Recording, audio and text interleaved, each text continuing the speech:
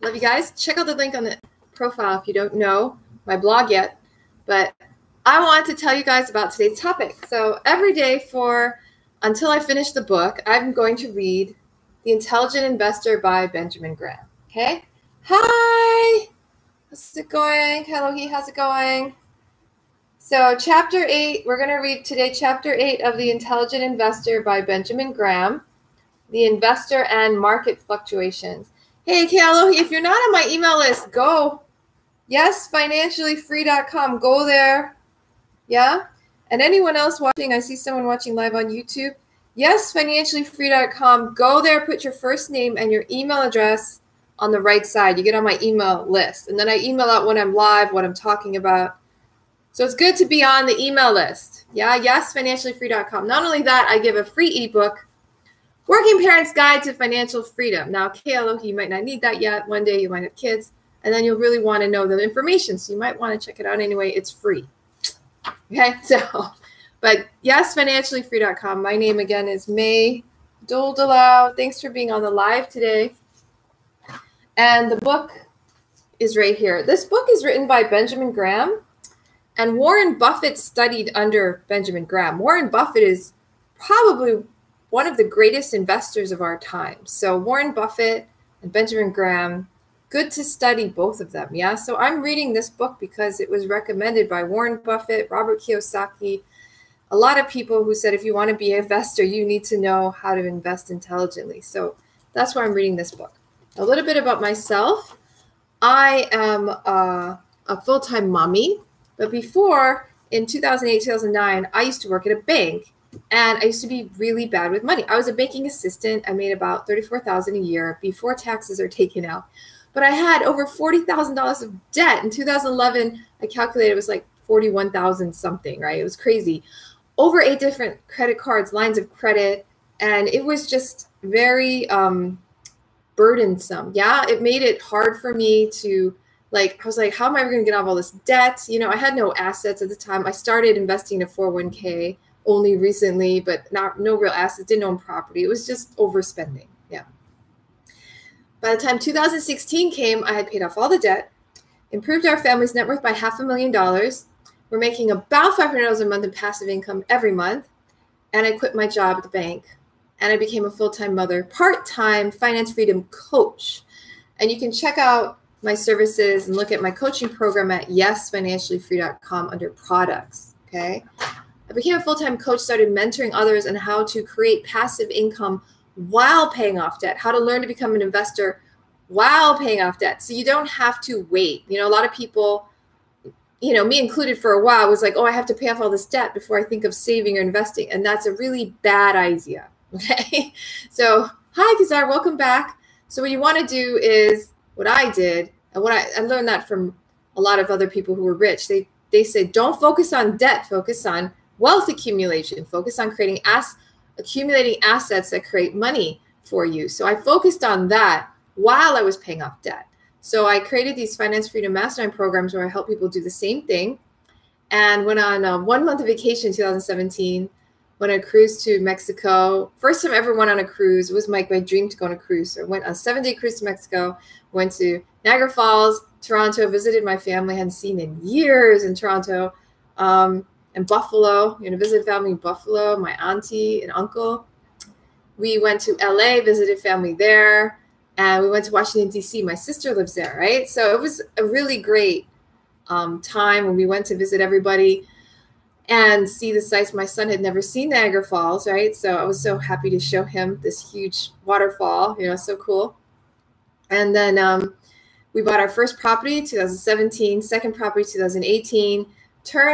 Both of them became Airbnb businesses in 2018, sold one to one of our mastermind members, and then we bought this condo here where we live in Waikiki. It's a beautiful condo. It's twice the size of where we lived before this condo. So we're gradually upgrading our lifestyle. And I literally am 2 blocks from the beach, so we go to the beach a lot.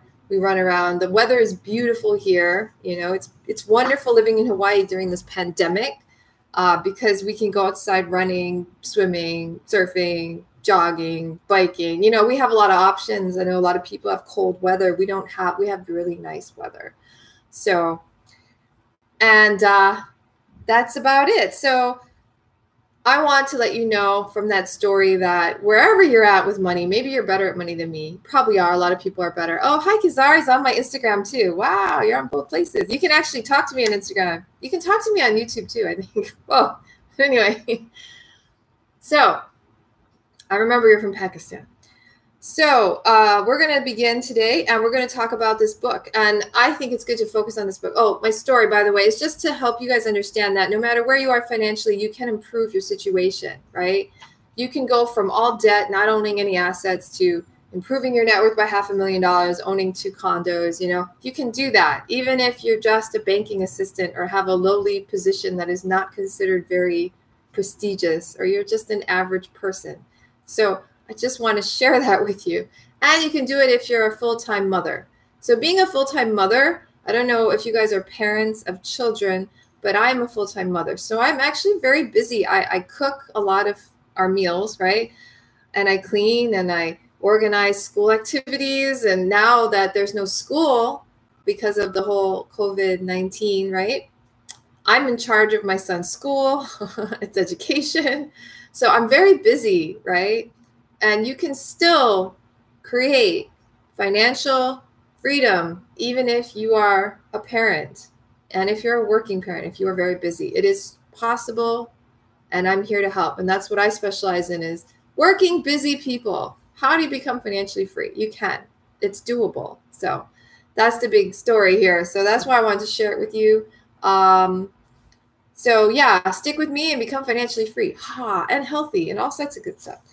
Okay, so let's begin chapter 8. I'm excited. We're going to talk about market fluctuations today. Let's begin. To the extent that the investor's funds are placed in high-grade bonds of relatively short maturity, say of 7 years or less, he will not be affected significantly by changes in market prices and need not take them into account. This applies also to his holdings of U.S. savings bonds, which he can always turn in at his cost price or more.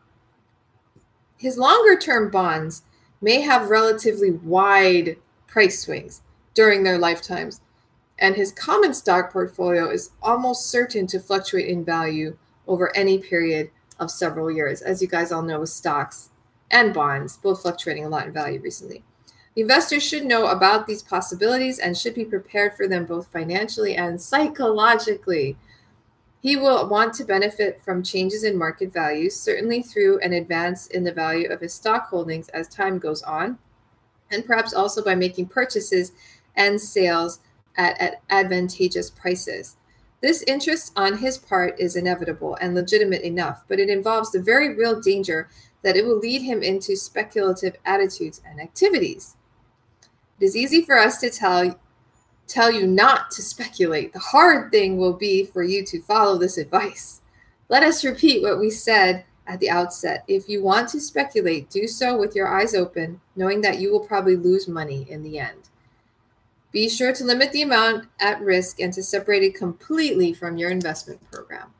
So when I started coaching Finance Freedom Masterminds, and I showed my members how they could purchase dividend yielding stocks, I think almost every one of them started speculating. Even though I was like, that's not what we're doing here. We're not they would hope to buy low, sell high, or they'd hope they got the hot tip, marijuana stocks are hot or whatever. I was like, oh my gosh. But it's just a phase. As long as you know that you'll lose that money, I did it too, honestly. So it's hard not to start. I mean, it's like entering a casino and being like, oh, I want to play some games. It's really interesting, but it's gambling, guys. All right. We shall deal first with the most important subject of price changes in common stocks and pass later to the area of bonds. In Chapter 3, we supplied a historical survey of the stock market's action over the past 100 years. In this section, we shall return to that material from time to time in order to see what the past record promises the investor. in either the form of long-term appreciation of a portfolio held relatively unchanged through successive rises and declines, or in the possibilities of buying near bear market lows and selling not too far below bull market highs. Okay? Market fluctuations as a guide to investment decisions. Since common stocks, even of investment grade, are subject to recurrent and wide fluctuations in their prices, the intelligent investor should be interested in the possibilities of profiting from these pendulum swings. There are two possible ways by which he may try to do this: the way of timing and the way of pricing. By timing, we mean the endeavor to anticipate the action of the stock market, to buy or hold when the future course is deemed to be upward, or to sell or refrain from buying when the course is downward. By pricing, we mean the endeavor to buy stocks when they are quoted below their fair value and to sell them when they rise above such value. A less ambitious form of pricing is the simple effort to make sure that when you buy, you do not pay too much for your stocks. Easier said than done, but anyway. This may suffice for the defensive investor whose emphasis is on long pull holding, but as such, it represents an essential minimum of attention to market levels. We are convinced that the intelligent investor can he has a footnote, except perhaps in dollar cost averaging plans begun at reasonable price level. Okay, we are convinced that the intelligent investor can derive satisfactory results from pricing of either type. We are equally sure that if he places his emphasis on timing in the sense of forecasting, he will end up as a speculator, and with a speculator's financial results. This distinction may seem rather tenuous to the layman, and it is not commonly accepted in Wall Street.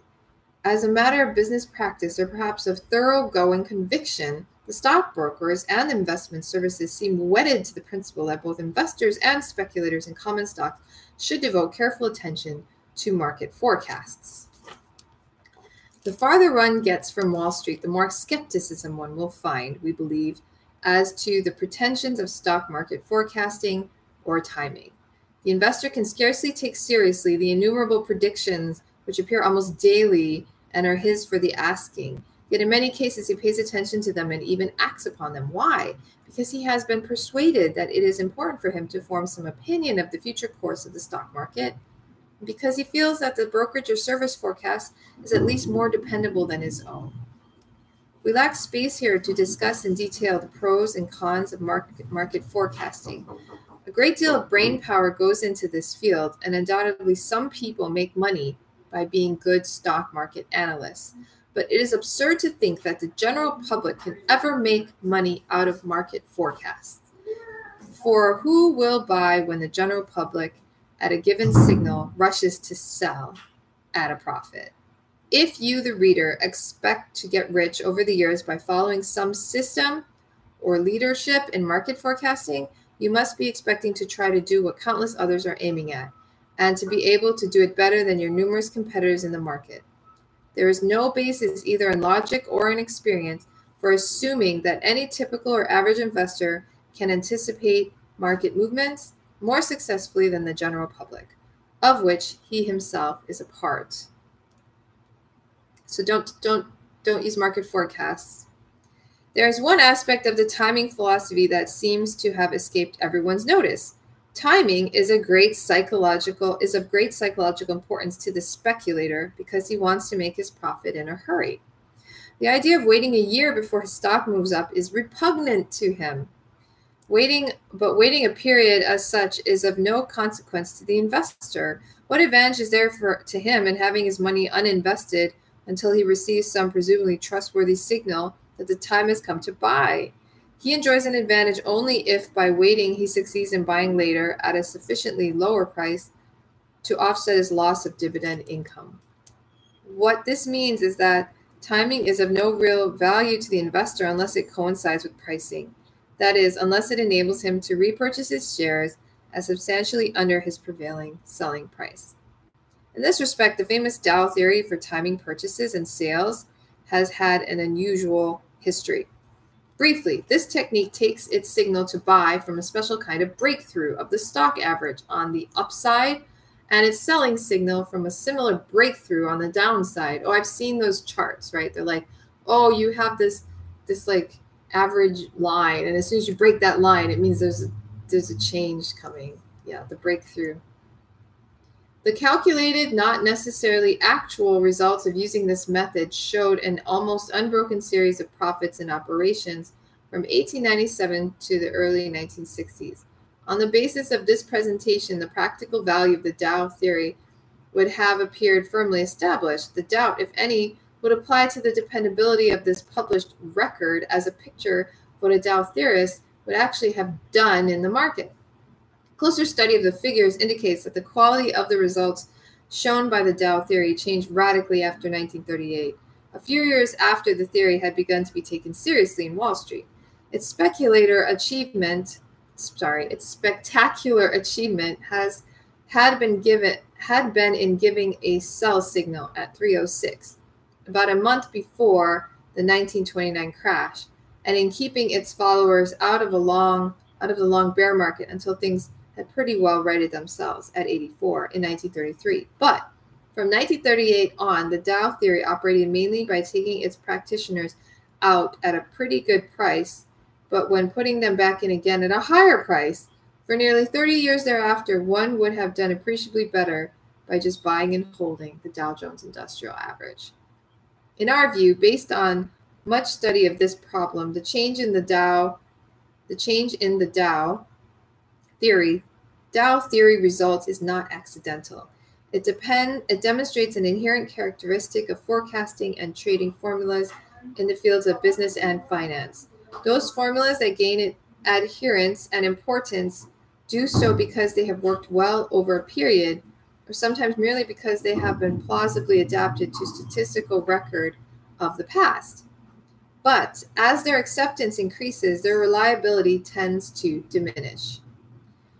This happens for two reasons. First, the passage of time brings new conditions which the old formula no longer fits. Second, in stock market affairs, the popularity of a trading theory has itself an influence on the market's behavior, which detracts in the long run from its profit-making possibilities.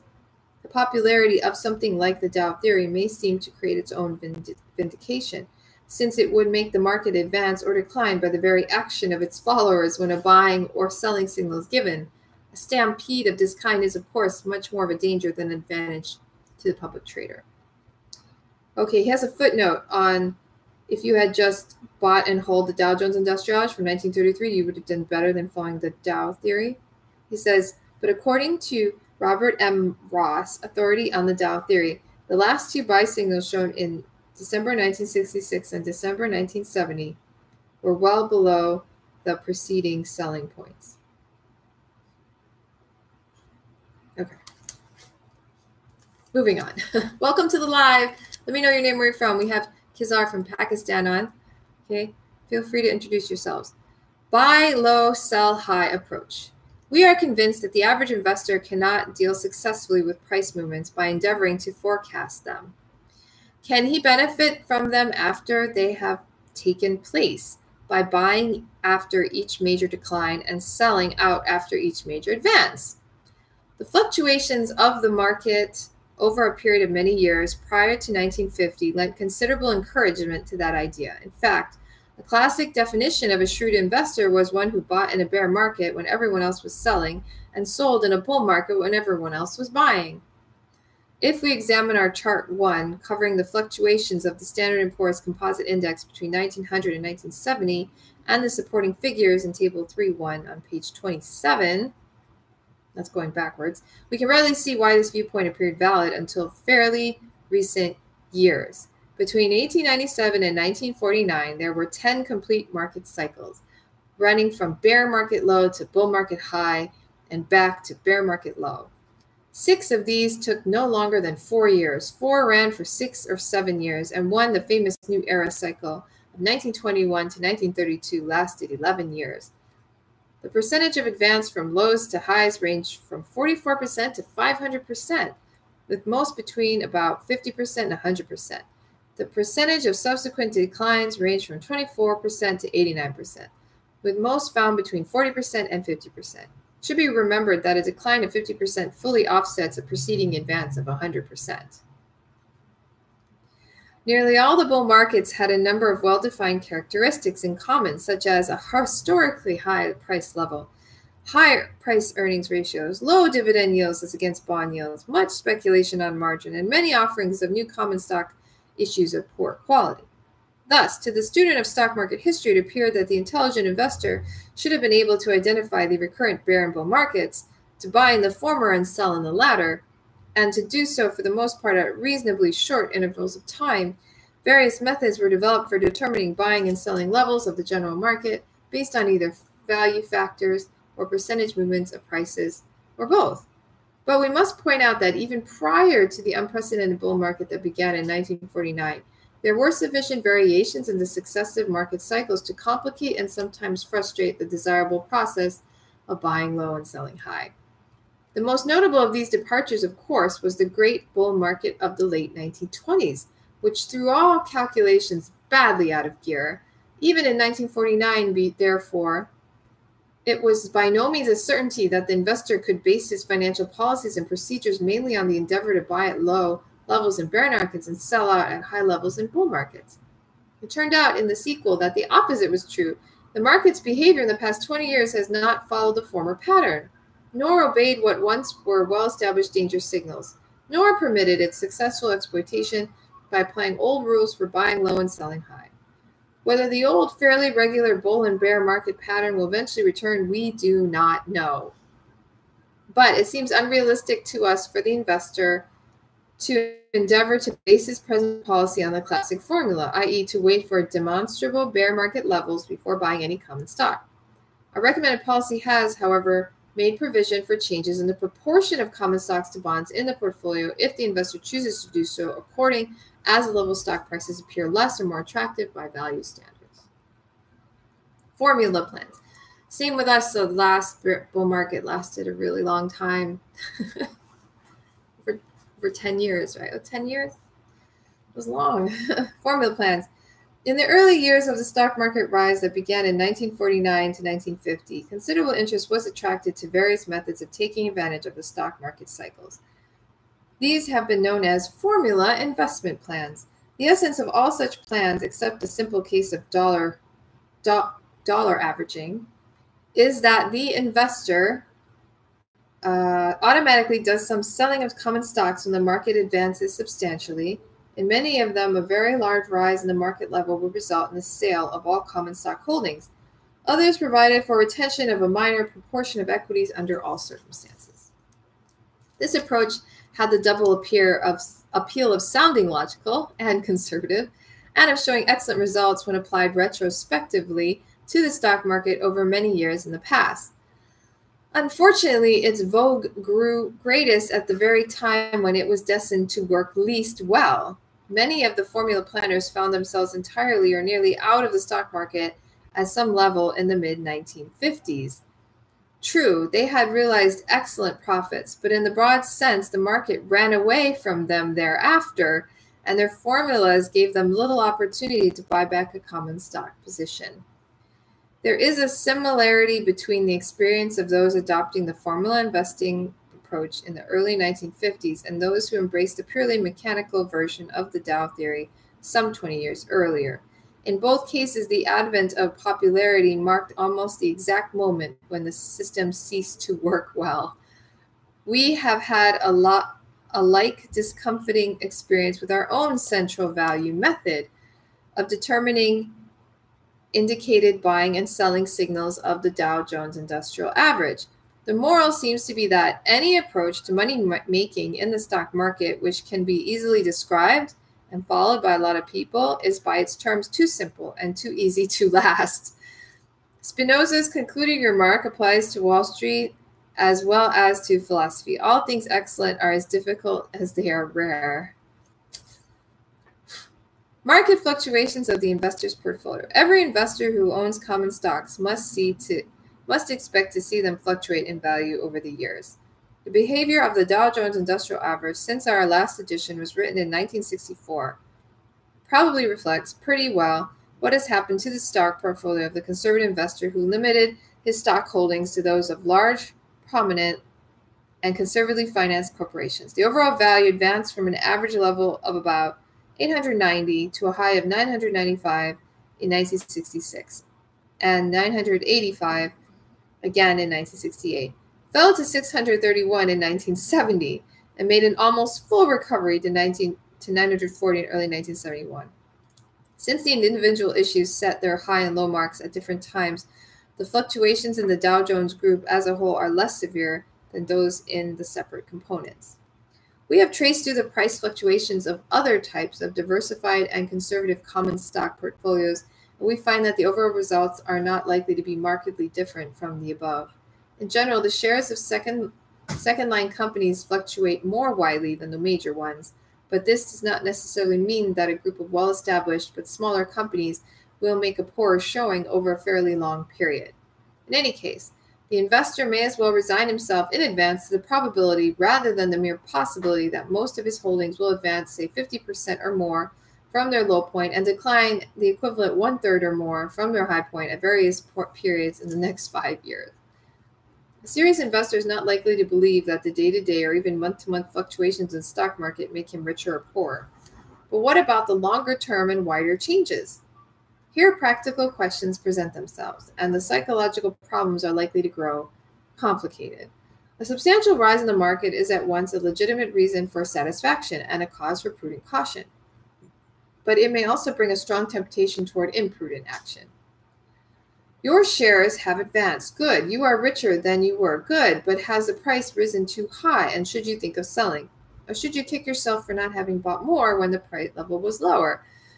Or worst thought of all, should you now give way to the bull market atmosphere, become infected with the enthusiasm, the overconfidence, and the greed of the great public, of which, after all, you are part of, and make larger and dangerous commitments?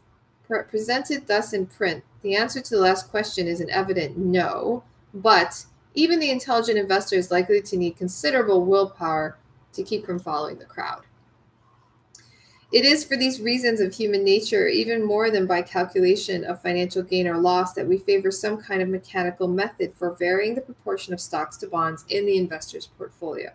The chief advantage, perhaps, is that such a formula will give him something to do. That is so funny.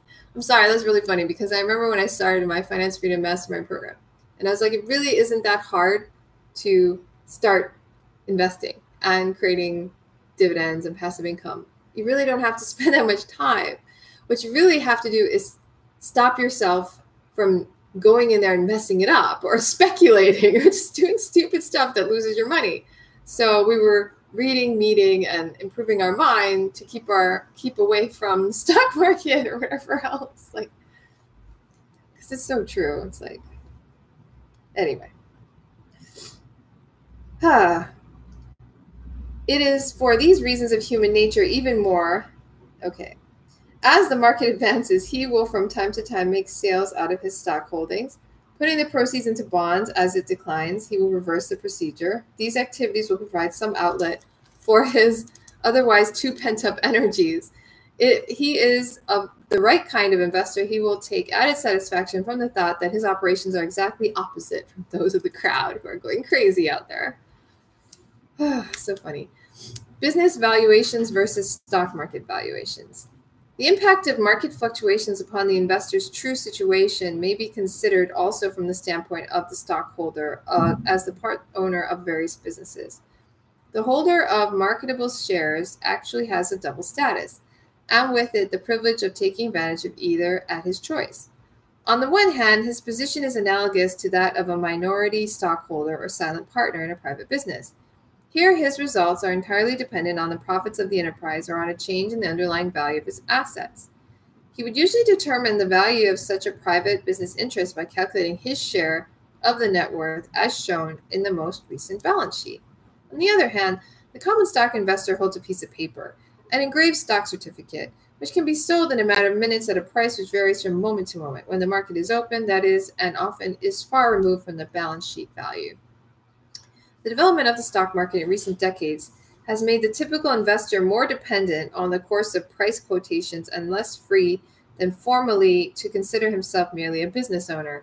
The reason is that the successful enterprises in which he is likely to concentrate his holdings sell almost constantly at prices well above their net asset value or book value or balance sheet value.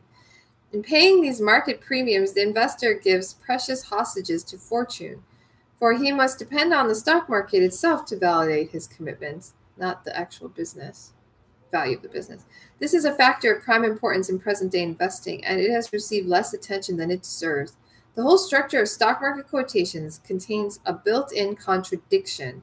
The better a company's record and prospects, the less relationship the price of its shares will have to their book value. But the greater the premium above book value, the less certain the basis of determining its intrinsic value, i.e., the more this value will depend on the changing moods and measurements of the stock market. Thus, we reach the final paradox that the more successful the company, the greater are likely to be the fluctuations in the price of its shares. This really means that, in a very real sense, the better the quality of a common stock, the more speculative it is likely to be, at least as compared with the unspectacular middle-grade issues. What we have said applies to a comparison of the leading growth companies with the bulk of well-established concerns. We exclude from our purview here those issues which are highly speculative because the businesses themselves are speculative. The argument made above should explain the often erratic price behavior of our most successful and impressive enterprises. Our favorite example is the monarch of them all, International Business Machines, IBM. The price of its shares fell from 607 to 300 in 7 months, in 1962 to 1963. After 2 splits, its price fell from 387 to 219 in 1970. Similarly, Xerox, an even more impressive earnings gainer in recent decades, fell from 171 to 87 in 1962 to 1963. And from 116 to 65 in 1970. This is my son, Jordan. Do I say hi? Okay. He just woke up. These striking losses did not indicate any doubt about the future long-term growth of IBM or Xerox. They reflected instead a lack of confidence in the premium valuation that the stock market itself had placed on these excellent prospects. Previous discussions leads us to a conclusion of practical importance to the conservative investor in common stocks. If he is to pay some special attention to the selection of his portfolio, it might be best for him to concentrate on issues selling at reasonably close approximation to their tangible asset value, say at not more than 1/3 above that figure. Purchases made at such levels or lower may, with logic, be regarded as related to the company's balance sheet and as having a justification or support independent of the fluctuating market prices. The premium over book value that may be involved can be considered as a kind of extra fee paid for the advantage of stock exchange listing and the marketability that goes with it. Caution is needed here. A stock does not become a sound investment merely because it can be bought at close to its asset value. The investor should demand, in addition, a satisfactory ratio of price to earnings, a sufficiently strong financial position, and the prospect that its earnings will at least be maintained over the years. This may appear like demanding a lot from a modestly priced stock, but the prescription is not hard to fill under all but dangerously high market conditions. Once the investor is willing to forego brilliant prospects, better than average expected growth, he will have no difficulty in finding a wide selection of issues meeting these criteria. In our chapters on the selection of common stocks, chapters 14 and 15, we shall give data showing that more than half of the Dow Jones Industrial Average issues met our asset value criterion at the end of 1970. The most widely held investment of all, American Tel, AT&T, actually sells below its tangible asset value as we write. Most of the light and power shares, in addition to their advantages, are now, early 1972, available at prices reasonably close to their asset values. The investor with a stock portfolio having such book values behind it can take a more independent and detached view of stock market fluctuations than those who have paid high multipliers of both earnings and tangible assets. As long as the earning power of his holdings remains satisfactory, he can give as little attention as he pleases to the vagaries of the stock market. More than that, at times, He can use these vagaries to play the master game of buying low and selling high. The A&P example. At this point, we shall introduce one of our original examples, which dates back many years, but which has a certain fascination for us because it combines so many aspects of corporate and investment advice experience. It involves the great Atlantic and Pacific Tea Company. Here is the story. A&P shares were introduced to trading on the Curb market, now the American Stock Exchange, in 1929 and sold as high as 494. By 1932, they had declined to 104. Although the company's earnings were nearly as large as that generally catastrophic year as previously, in 1936, the range was between 111 and 131. Then, in the business recession and bear market of 1938, the shares fell to a new low of 36. That price was extraordinary. It meant that the preferred and common were together selling for $126 million, although the company had just reported that it held $85 million in cash alone and a working capital or net current assets of $134 million. A&P was the largest retail enterprise in America, if not in the world, with a continuous and impressive record of large earnings for many years. Yet in 1938, this outstanding business was considered on Wall Street to be worth less than its current assets alone, which means less as a going concern than if it were liquidated. Why? First, because there were threats of special taxes on chain stores. Second, because net profits had fallen off in the previous year. And third, because the general market was depressed. The first of these reasons was an exaggerated and eventually groundless fear. The other two were typical and temporary influences. Let us assume that the investor had bought A&P common stock in 1937 at, say, 12 times its 5-year earnings averages, or about 80. We are far from asserting that the ensuing decline to 36 was of no importance to him. He would have been well advised to scrutinize the picture with some care, to see whether he had made any miscalculations. But if the results of his study were reassuring, as they should have been, he was entitled then to disregard the market decline as a temporary vagary of finance, unless he had the funds and the courage to take advantage of it by buying more on the bargain basis offered. Sequel and reflections. The following year, 1939, A&P shares advanced to 117.5, or 3 times the low price of 1938, well above the average of 1937. Such a turnabout in the behavior of common stocks is by no means uncommon, but in the case of A&P, it was more striking than most. In years after 1949, the grocery chain's shares rose with the general public until in 1961, the split-up stock 10-for-1 reached a high of 70.5, which is equivalent to $705 per share for the 1938 shares. The price of 70.5 was remarkable for the fact it was 30 times the earnings of 1961. Such a price-earnings ratio, which compares with 23 times the Dow Jones Industrial Average in that year, must have implied expectations of a brilliant growth in earnings. This optimism had no justification in the company's earning records in the preceding years, and it proved completely wrong. Instead of advancing rapidly, the course of earnings in the ensuing period was generally downward. The year after the 78.5 high, the price fell by more than half to 34. But this time, the shares did not have the bargain quality that they showed at the low quotation of 1938. After varying sorts of fluctuations, the price fell to another low of 21.5 in 1970 and 18 in 1972, having reported the first quarterly deficit in its history.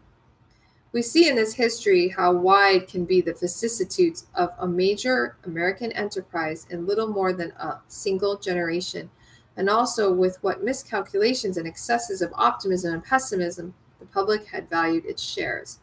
In 1938, the business was really being given away with no takers. In 1961, the public was clamoring for the shares at a ridiculously high price.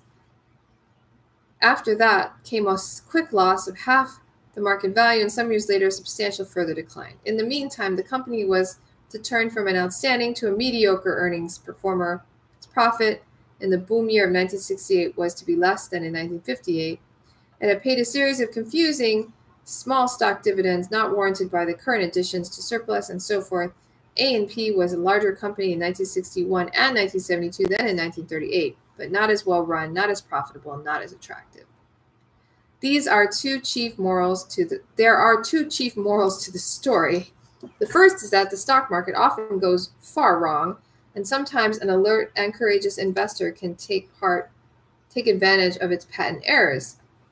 The others is that most businesses change in character and quality over the years, sometimes for the better, perhaps more often for the worse. The investor need not watch his company's performance like a hawk, but he should give it a good hard look from time to time. Let us return to our comparison between the holder of marketable shares and the man with an interest in a private business. Hi Narshia, welcome to the live.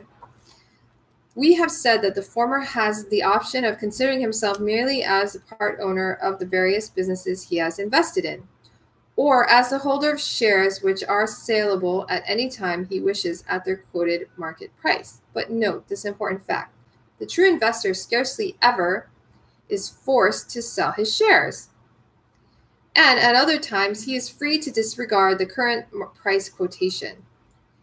He need pay attention to it and act upon it only to this extent that it suits his book and no more. Thus, the investor who permits himself to be stampeded or unduly worried by unjustified market declines in his holdings is perversely transforming his basic advantage into a basic disadvantage. That man should be better off if his stocks had no market quotation at all, for he would then be spared the mental anguish caused by other persons' mistakes of judgment.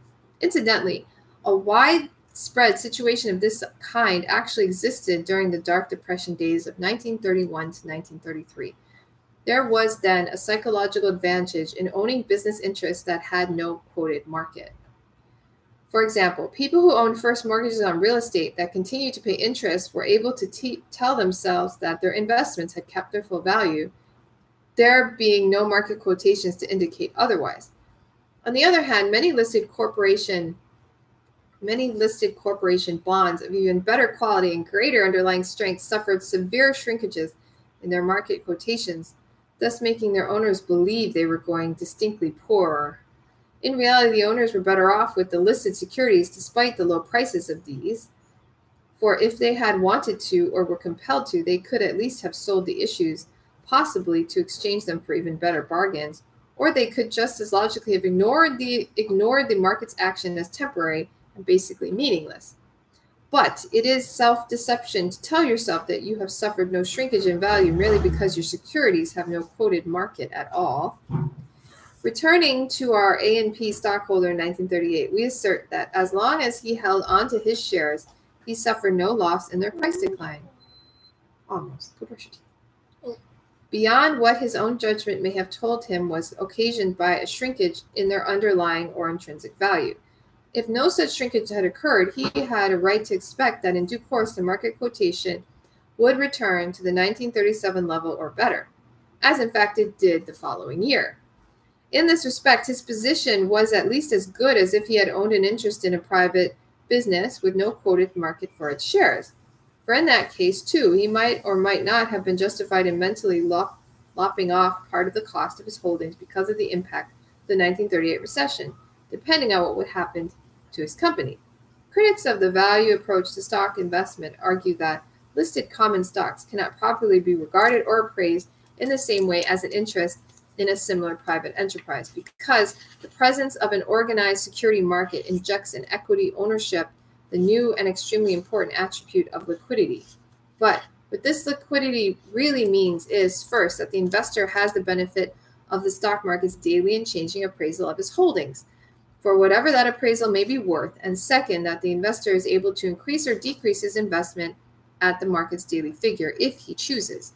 Thus, the existence of a quoted market gives the investor certain options that he does not have if his security is unquoted, but it does not impose the current quotation on an investor who prefers to take his idea of value from some other source. Let us close this section with something in the nature of a parable. Imagine that in some private business you own a small share that costs you $1,000. One of your partners, named Mr. Market, is very obliging indeed. Every day he tells you what he thinks your interest is worth, and furthermore offers either to buy you out or sell you an additional interest on that basis. Sometimes his idea of value appears plausible and justified by business developments and prospects as you know them. Often, on the other hand, Mr. Market lets his enthusiasm or his fears run away with him, and the value he proposes seems to you a little short of silly. If you are a prudent investor or a sensible businessman, will you let Mr. Market's daily communication determine your view of the value of the $1,000 interest in the enterprise? Only in case you agree with him or in case you want to trade with him. You may be happy to sell out to him when he quotes you a ridiculously high price and equally happy to buy from him when his price is low. But the rest of the time, you will be wiser to form your own ideas of the value of your holdings based on full reports from the company about its operations and financial position. The true investor is in that very position when he owns a listed common stock. He can take advantage of the daily market price or leave it alone. As dictated by his own judgment and inclination, he must take cognizance of important price movements, for otherwise his judgment will have nothing to work on. Conceivably, they may give him a warning signal, which he will do well to heed. This, in plain English, means that he is to sell his shares because the price has gone down, foreboding worse things to come. In our view, such signals are misleading at least as often as they are helpful. Basically, price fluctuations have only one significant meaning for the true investor. They provide him with an opportunity to buy wisely when the prices fall sharply and to sell wisely when they advance a great deal. At other times, he will do better if he forgets about the stock market and pays attention to his dividend returns and to the operating results of the company. Summary. The most realistic distinction between the investor and the speculator is found in their attitude towards stock market movements. The speculator's primary interest lies in anticipating and profiting from market fluctuations. The investor's primary interest lies in acquiring and holding suitable securities at suitable prices. Market movements are important to him in a practical sense because they alternately create low price levels at which he would be wise to buy and high price levels at which he certainly should refrain from buying and probably would be wise to sell. It is far from certain that the typical investor should regularly hold off buying until low market levels appear, because this may involve a long wait, very likely the loss of income, and the possible missing of investment opportunities. On the whole, it may be better for the investor to do his stock buying whenever he has money to put in stocks, except when the general market level is much higher than can be justified by well-established standards of value. If he wants to be shrewd, he can look for the ever-present bargain opportunities in individual securities. Aside from forecasting the movements of the general market, much effort and ability are directed in Wall Street towards selecting stocks or industrial groups that in matter of price will do better than the rest over a fairly short period of the future. Logical as this endeavor may seem, we do not believe it is suited to the needs or temperament of the true investor, particularly since he would be competing with a large number. Logical as this endeavor may seem, we do not believe it is suited to the needs or temperament of the true investor, particularly since he would be competing with a large number of stock market traders and first-class financial analysts who are trying to do the same thing. As in all other activities that emphasize price movements first and underlying values second, the work of many intelligent minds constantly engaged in this field tends to be self-neutralizing and self-defeating over the years.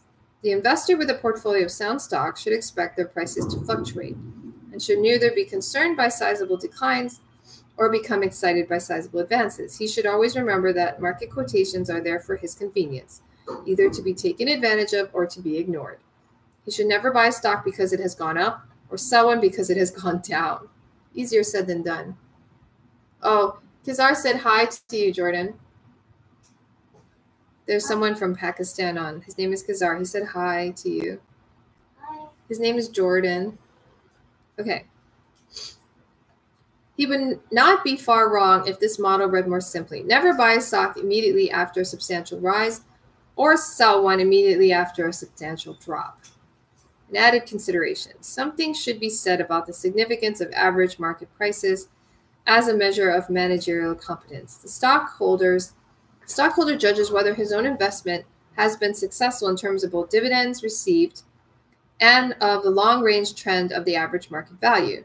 The same criteria should logically be applied in testing the effectiveness of a company's management and the soundness of its attitude toward the owners of the business. This statement may sound like a truism, but it needs to be emphasized, for as yet there is no accepted technique or approach by which management is brought to the bar of market opinion. On the contrary, managements have always insisted that they have no responsibility of any kind for what happens to the market value of their shares.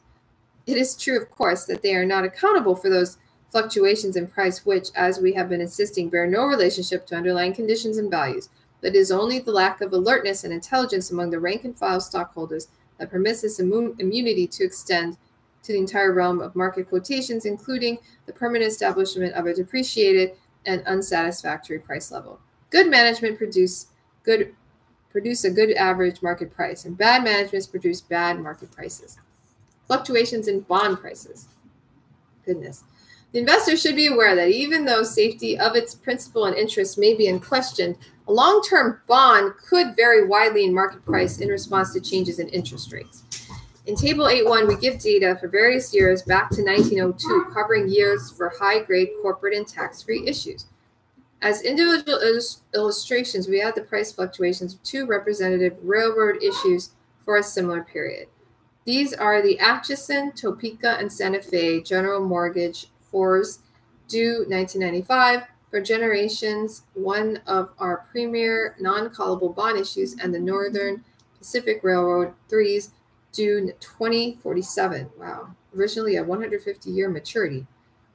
Long, a typical BAA rated bond. Because of their inverse relationship, the low yields correspond to the high prices and vice versa.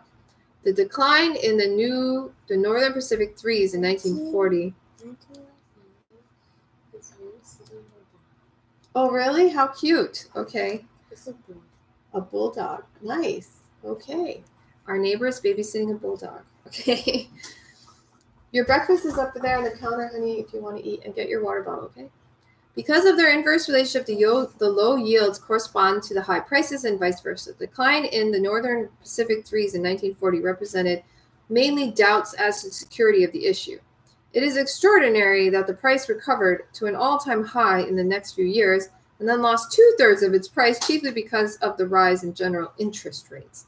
There have been startling variations as well in the price of even the highest grade bonds in the past 40 years. Note that bond prices do not fluctuate in the same inverse proportion as the calculated yields because their fixed maturity value of 100% exerts a moderating influence. However, for very long maturities, as in our Northern Pacific example, prices and yields change at close to the same rate. Since 1964, record movements in both directions have taken place in the high-grade bond market. Taking prime municipals tax-free as an example, their yield more than doubled from 3.2% in 1965 to 7% in June of 1970. Their price index declined correspondingly from 110.8 to 67.5. In mid-1970, the yields on high-grade long-term bonds were higher than at any time in the near 200 years of this country's economic history. 25 years earlier, just before our protracted bull market began, bond yields were at their lowest point in history. Long-term municipals returned as little as 1%, and industrials gave 2.4% compared with the 4.5% to 5% formerly considered normal. Those of us with long experience in Wall Street have seen Newton's law of action and reaction, equal and opposite, work itself out repeatedly in the stock market. Most noteworthy example being the rise in the Dow Jones Industrial Average from 64 in 1921 to 381 in 1929, followed by a record collapse to 41 in 1932. But this time, the widest pendulum swings take place in the unusually staid and slow-moving array of high-grade bond prices and yields. Moral: nothing important in Wall Street can be counted on to occur exactly in the same way as it happened before. This represents the first half of our favorite dictum: the more it changes, the more it's the same thing. If it is virtually impossible to make worthwhile predictions about the price movements of stocks, it is completely impossible to do so for bonds. In the old days, at least, one could often find a useful clue to the coming end of a bull or bear market by studying the prior actions of bonds, but no similar clues were given to a coming change in interest rates and bond prices. Hence, the investor must choose between long-term and short-term bond investments on the basis chiefly of his personal preference. If he wants to be certain that the market values will not decrease, his best choices are probably U.S. savings bonds Series E or H, which were described above, page 45. Either issue will give him a 5% yield, not anymore, after the first year. The Series E for up to 6 years, the Series H for up to 10 years, with a guaranteed resale value of cost or better. If the investor wants the 7.5% now available on good long-term corporate bonds, or the 5.3% on tax-free municipals, he must be prepared to see them fluctuate in price. Banks and insurance companies have the privilege of valuing high-rated bonds of this type on the mathematical basis of amortized cost, which disregards market prices. It would not be a bad idea for the individual investor to do something similar. The price fluctuations of convertible bonds and preferred stocks are the same, resultant of three different factors. Number one, variations in the price of the related common stock. 2, variations in the credit standing of the company. And 3, variations in the general interest rates. A good many of the convertible issues have been sold by companies that have credit ratings well below the best. Footnote, the top 3 ratings for bonds and preferred stocks are AAA, AA, and A, used by Moody's, and AAA, AA, and A by Standard & Poor's. There are others going down to D.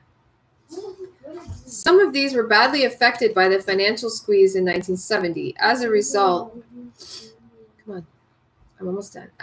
convertible issues as a whole have been subjected to triply unsettling influences in recent years, and price variations have been unusually wide. In the typical case, therefore, the investor would delude himself.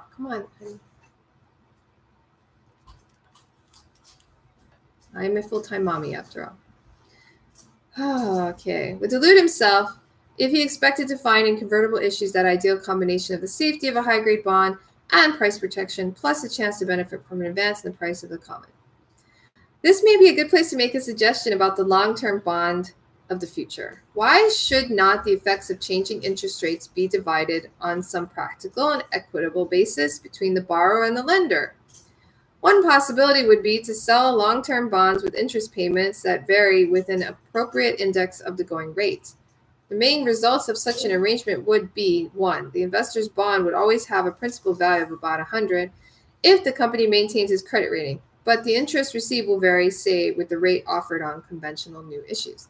2, the corporation would have the advantages of long-term debt, being spared problems and costs of frequent renewals or refinancing, but its interest costs would change from year to year.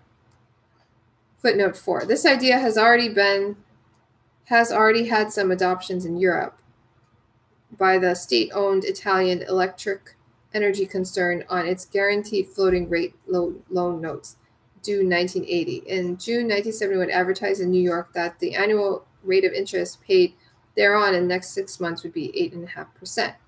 One such flexible arrangement was incorporated in the Toronto Dominion Bank's 7 to 8% debentures due 1991, offered in June 1971. The bonds pay 7% to July 1976 and 8% thereafter, but the holder has the option to receive his principal in July 1976.